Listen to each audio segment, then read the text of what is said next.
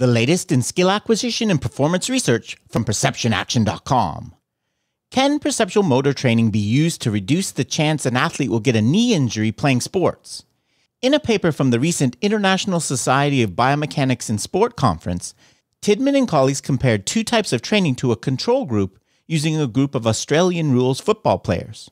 The training involved watching 3D videos of approaching players in 1-on-1, 2-on-2, or 3-on-3 scenarios. In the uncoupled training, participants indicated verbally which way they would move to evade. We call this uncoupled because we've broken the link between perceiving and acting here. In the coupled training, players executed a sidestep or cross-cut maneuver to evade the tacklers in the video. Pre- and post-training, motion capture was used on the field to assess various factors including total knee activation and maximum rotation.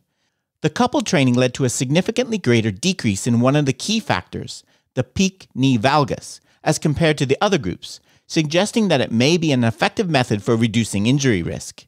Keep them coupled, my friends. Are skilled rock climbers better at focusing their attention? Well, I should hope so. But in a paper just published in Frontiers of Psychology, Garrado Palmino and colleagues actually studied this question. A group of skilled climbers were asked to self-rate their climbing ability and perform two attention tests. One was essentially a vigilance test in which a stimulus, little white dots, appeared on a computer screen infrequently, and participants were asked to press a button when they saw it. The second was a choice reaction time test in which they were required to press a button as fast as possible depending on the color of the object on the screen. There was a significant positive correlation between the self-reported climbing ability and the accuracy in the vigilance attention test, leading the authors to suggest that training on this test might improve climbing ability. Whoa there! As I've said in previous editions of this news, having some perceptual cognitive tests relate to skill in some sport does not imply training on that test variable will transfer to sports performance. For example, maybe the relationship found here was due to confidence, which would result in both higher ratings of someone's skill and better attention test performance. Also, there seems to be a surface validity issue here for me. Why would sustaining your attention on an unchanging scene be useful in climbing? As on the rocks, we need to proceed cautiously with these kind of findings.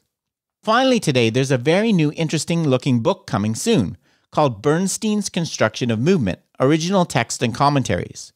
For those that don't know, Nikolai Bernstein is one of the most important thinkers in the area of motor control and motor learning. However, his work is still being translated from Russian and discovered by researchers. From the website, well written in 1947, Bernstein's book is anything but obsolete, making this English translation and accompanying commentaries an invaluable text. The translated original text presents in detail Bernstein's views on the evolutionary history of biological movement and his multi-level hierarchical scheme of the construction of movement in higher animals, including humans. The following commentaries address Bernstein's personality, the history of the book, and current views on different aspects of neuroscience covered in Bernstein's text. Ultimately, they present a book within the book to showcase how Bernstein's heritage was developed over the past years. Definitely one I'll be picking up.